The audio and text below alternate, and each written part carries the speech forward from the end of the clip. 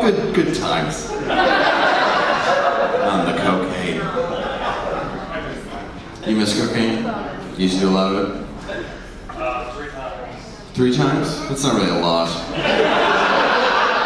It's not enough to miss it. The feeling good part of it's fun.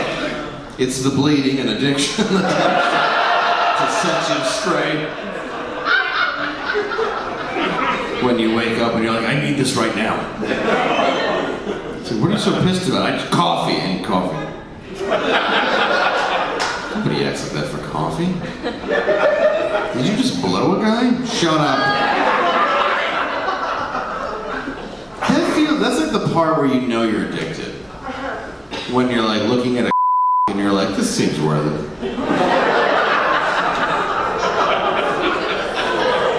Like that's when you know you've crossed the threshold of addiction.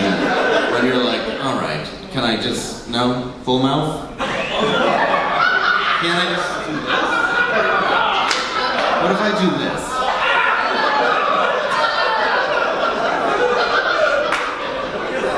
What if I just, like, I'm starting a fire?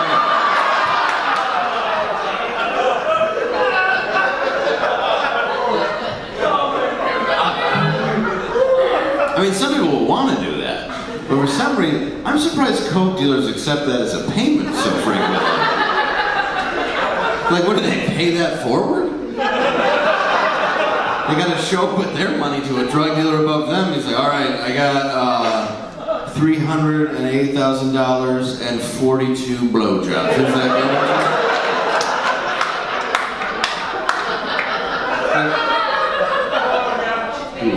Like, it's a little much. And they're like, that's him over there. He's just got, hey, how you doing? Yeah, go ahead. That's pretty good. Alright, I gotta go down to Mexico. I owe the cartel 49 blowjobs.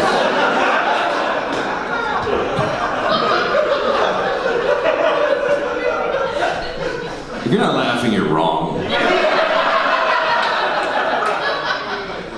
It's immature, but it's very funny because it's real.